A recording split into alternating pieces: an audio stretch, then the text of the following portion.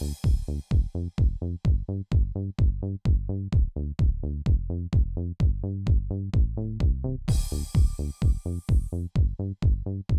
this is Jill from Inhabitat, and I'm here today with Paola Antonelli, the Senior Curator of Architecture and Design at MoMA. We're here today to look at her new exhibit that just opened, Talk to Me.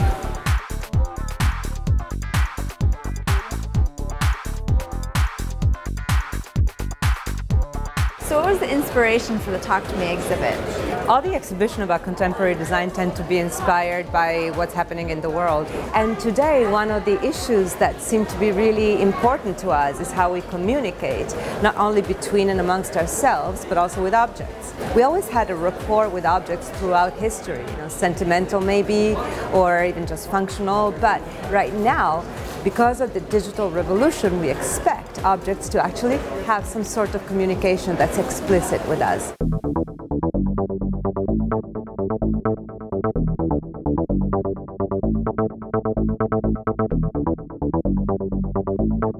So the Tweenbot is one of the mascots of the exhibition because it really represents how people react to objects. It was designed by Casey Kinzer. Casey would take the little robot, wind it up, leave it in the middle of Washington Square, and just film what people were doing. They would go crazy, just like helping the little robot, talking to it. It would get stuck and they would unstick it. The interaction and the reaction was beautiful. Oh, you cannot touch it. Are you kidding me? No, you're in a museum. Look.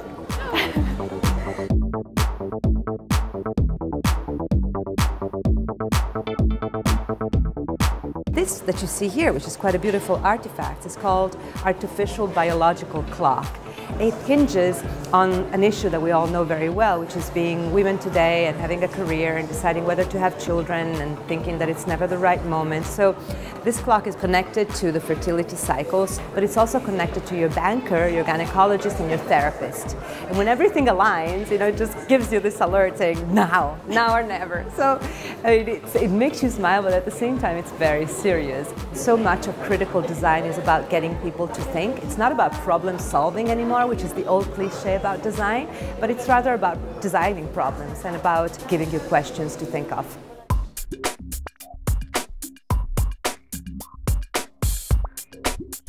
We're entering an era where everyone is becoming more and more digitized, I think, connected to technological devices. And I think it's changing the way that people interact with each other.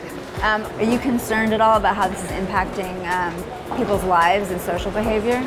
I'm not. The funny thing is that same argument was heard also at the beginning of the 20th century with the introduction of the telephone. Every time there's a so-called disruptive innovation, people are worried, and rightly so. I mean, there's consequences to a change in behavior and being able to always be in connection. But at the same time, you need to stimulate good design, and good design is not only pretty objects, it's good behavior. It's a better balance between technology and human beings. Every time there's an innovation, it's called disruptive for a reason, because it creates a problem. It creates a rupture. It creates a break in both an individual routine and in the way people have interacted with each other for centuries. And so design can help this disruption become part of life, integrate itself into life faster and better. So that's what we like to think of designers as the people that make revolutions become life.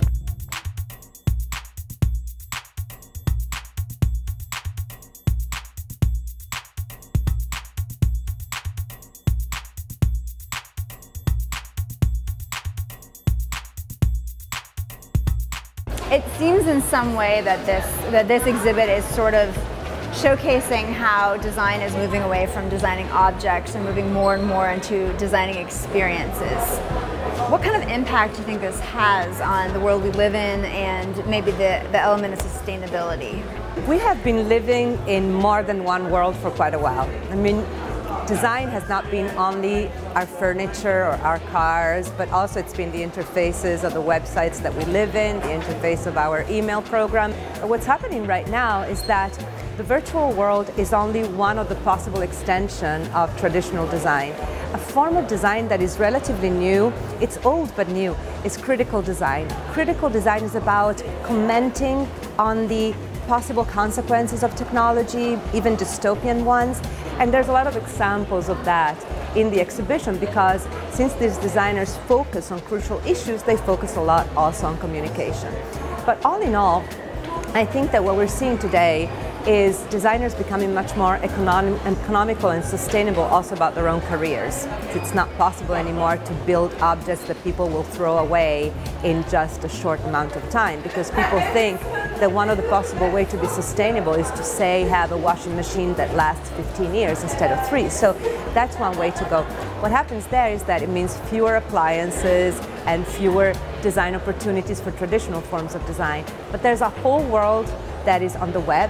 That's a whole world that is about behaviors. There's a whole world that is about interactions. So there is this amazing infiltration of design in all the facets of our lives that goes well beyond the traditional furniture, products, and cars. And I'm so happy about it because, as you said, this is truly the moment to not only study but also validate this form of design and give it some benchmarks by doing collective shows like this.